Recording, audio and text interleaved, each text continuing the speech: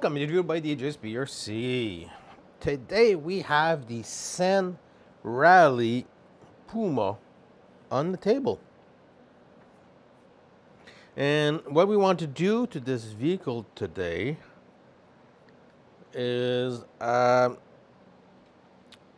sway bar kit for it. This is the Chaos Advanced Tuning Factory Upgrade CKM 0304. Will it focus? Probably not. Of course. Come on, camera. There we go. And one of the reasons that we want to do this to this vehicle is just to keep it a little bit more stable going off-roading with it, or even on the pavement. And we're just going to install the rear ones. We're not going to do the front ones. But enough talking, and let's jump into it. Gonna remove the body. Put that aside. Since the last time you guys saw it on the channel itself was the unboxing, gradually we're doing some upgrades to it, and then going out there and having fun with them. It does have a dust shield inside, outerwear, because these vehicles are very prone when you're playing, especially in dirt, to be a bucket. The complete inside will be full of debris. Where you played, you'll have it inside. With this outerwear on it, will prevent that. And you can, if you need access, there is Velcros on it to give access to your battery, or so on and so on. And it's only hold on to, on the chassis itself with Velcro.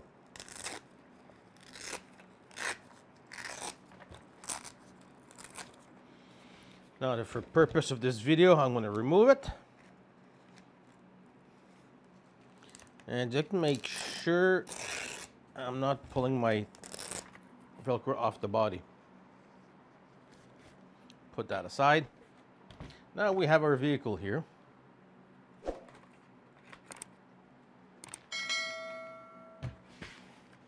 Let's open our pack.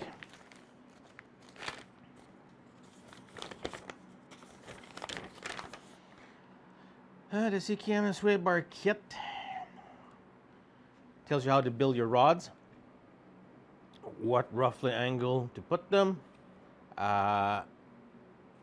which sway bar is front and which one is rear. Now what I've done, I pre-assembled some. Just not to have this video way too long. I assembled all 4 of these links. Simple reason, why not?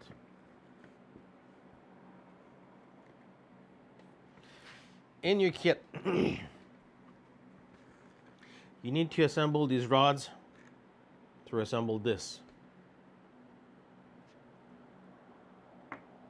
You'll need the rod ends, and you'll have a small, basically, set screw that you will need a 1.5 to insert in one end. Then you're going to screw it into the rod end. Give or take about half of it. Then you're going to grab your other one and just screw it in. Now, per the instructions, they say to leave 1 to 1.5 millimeter space between them. I did 1 mil to cut my shims. and close there.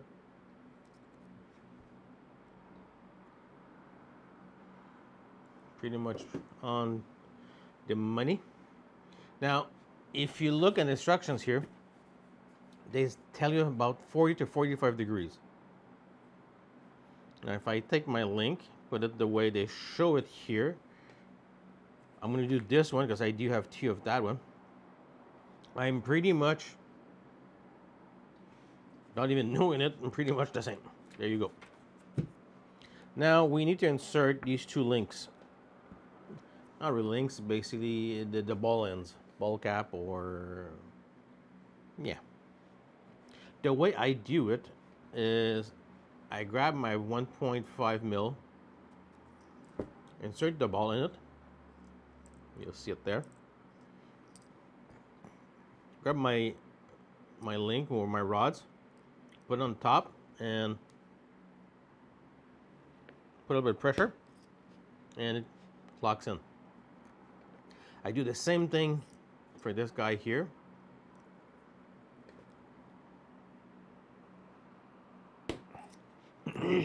And you'll hear it clink. Clink or click, click. And you'll have your rods or your sway bar holders, or there's multiple names you can call these, all built. Like I said, I did not need to build all four. Why not? That way, less chance of losing any parts. Now I'm going to grab a set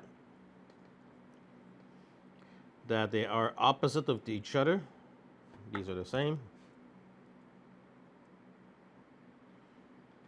These are opposite.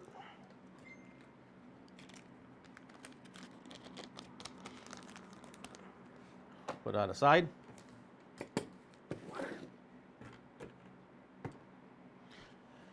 Now, we need to install these guys here in the back or in the front. We're not going to put the front, only the back.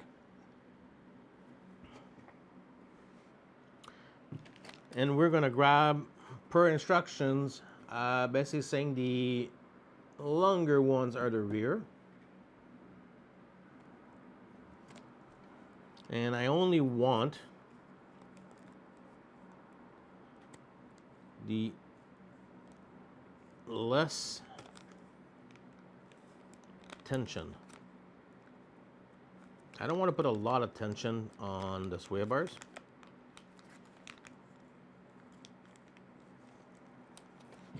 That one doesn't want to come out. There we go.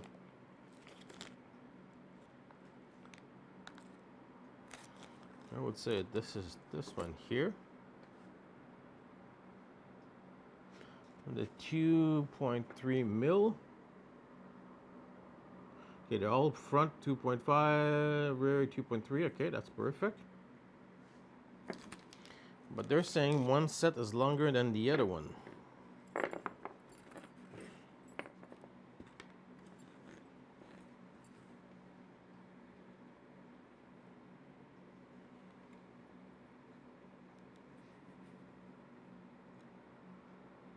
Yeah. They are a little bit longer. Or are they?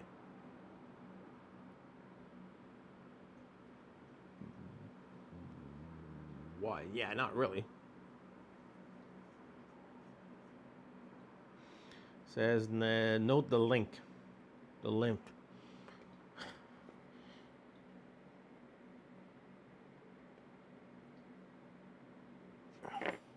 Oh, okay.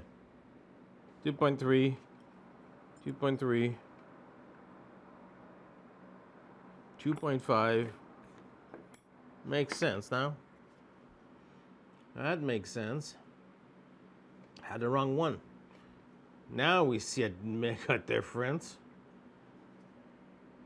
I don't know if you see it, but this is going to be the rear. This is the one we're going to use. And we're going to grab these guys. Put that aside. Now, once we've figured that, they say to install your links on the end of the sway bar. And this is where that's going to be a little bit fun. What I'm going to do here, I'm going to remove the wheels.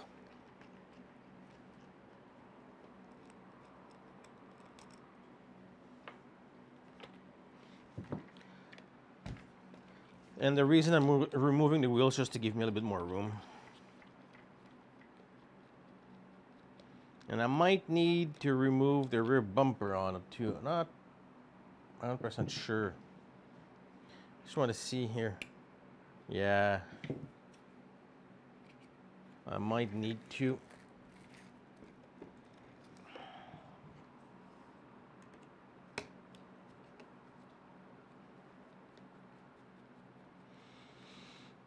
As I always try to remove less part as possible on the vehicle. Now, if you want to pretty much dismantle this thing, go ahead. I try to remove less parts off the vehicle. Let's grab our tires for our holder. Now, looking at the instructions, just going to make sure here the 3 screws are on top. Basically, you'll see on your part here, you have multiple holes on one side and 2 holes on the bottom. This is how you want them. They want you to install it. The multiple holes goes in first.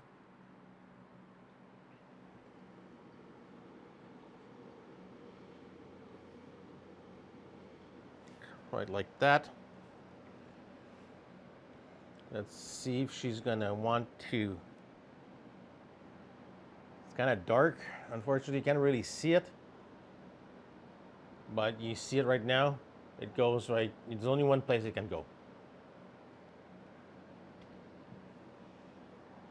Now, what they say is grab your links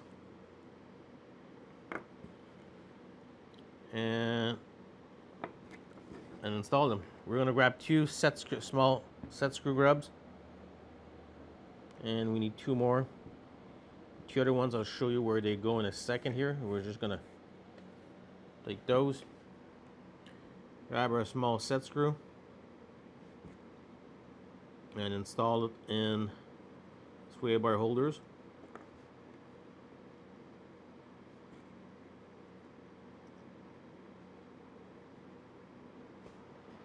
Now grab our sway bar, insert it. What I do,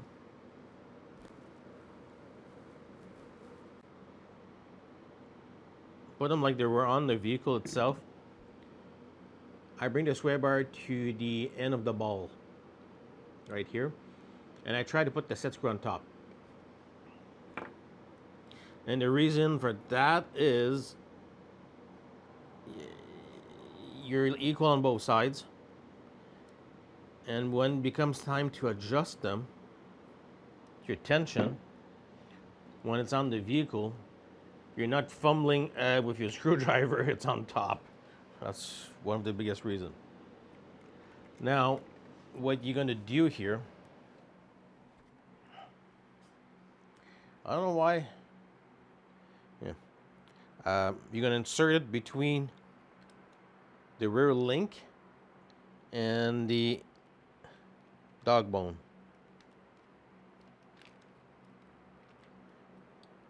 They say to do it with. That's why I don't like. So right now I have the shock in my way. There's a couple things in my way, but I'll try to do it their way.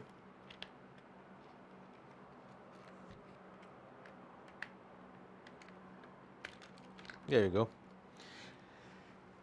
You have to finagle with it a bit, but once it's in, it's in. Gonna grab our link bar, hold it there, and you'll see it's these screws right here that hold that in. They are 2 mil, 2 mil by 10.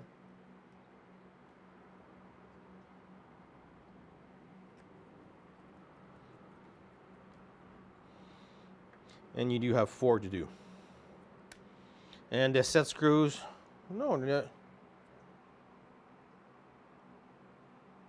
yeah, you do have 4. Why?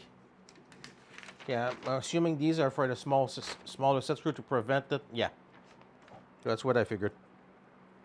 They're pretty much all the same way, even the Traxxas one.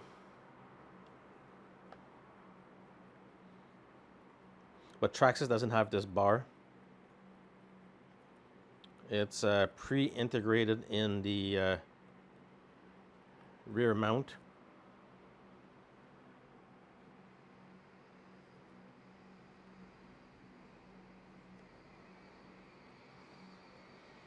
Now, sorry if you're hearing a lot of noises. There's a lot of traffic around the studio today. And it is a nice day. I do have some windows open. Now I have all my 4 screws. We will do these set screws too, but we're not gonna fully tighten them in.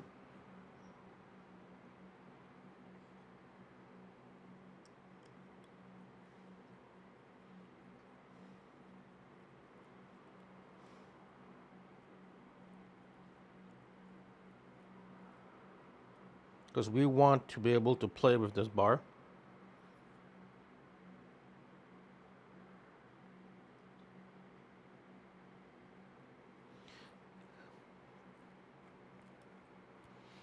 Now, sorry you can't really see what I'm doing here, but it's self-explanatory. You just put the 2 set screws right here. Now, put the vehicle back down. Now, what we're going to do is make sure our links are downwards. This one's not. There we go.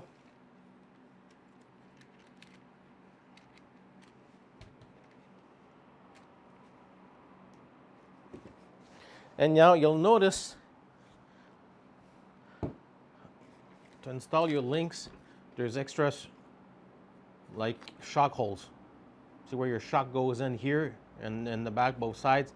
Your links, that's where they're gonna go. In instruction, they said to go in the first hole. And it will be these M3s. Now to make sure I don't lose anything else, let's put these parts away. Because these ones we don't need.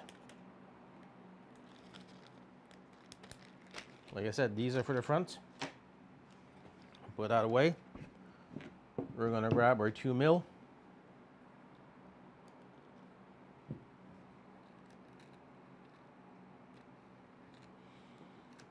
Now, sometimes these are fun to install.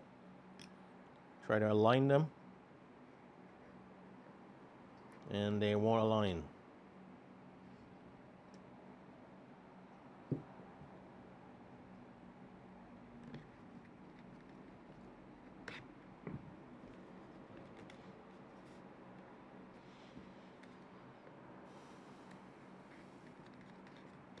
There we go. Again, you need to tighten these like a maniac. When they're snug, they're snug. Do the same thing on the other side, if it lets me.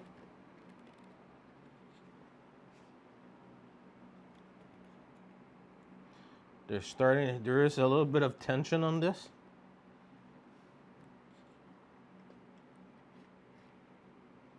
There we go. Line that one in. Find our 2 mil.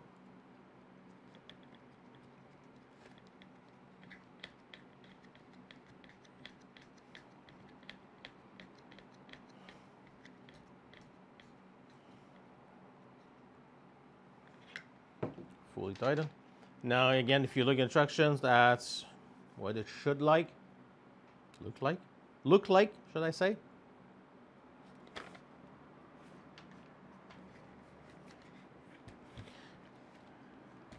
Let's see here.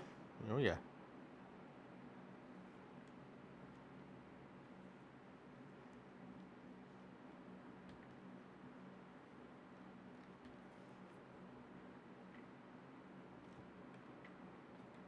Yep, that's good tension. Now you can reassemble your vehicle. Let's put our rear bumper back in. We'll hold these two nuts.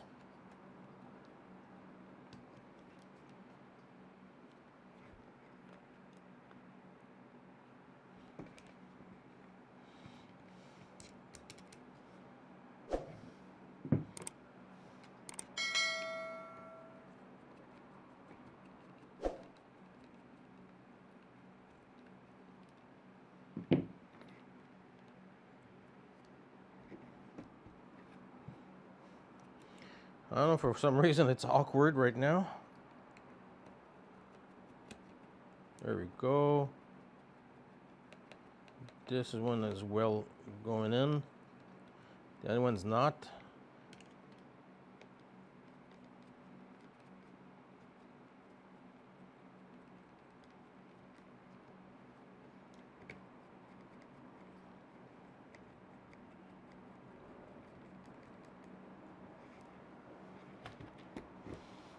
Because these are not bolted in plastic. There is a nut on the other side if you do remove it. And basically what I'm doing, I'm just putting my fingers on top of the nut and holding the nut there. Time to put our tires back on.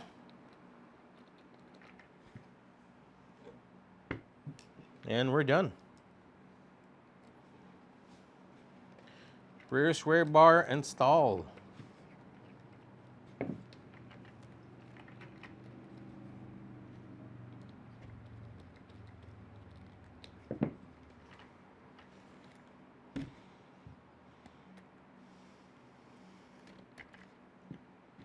Now, thank you guys for watching. And if you have any questions or comments, please post them below. I'll be gladly to answer you guys.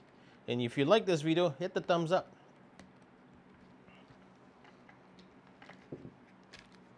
Hit the thumbs up and subscribe to the channel. It does help the channel a lot, and I do appreciate it. And there is more upgrades to come for this guy. Thank you for watching.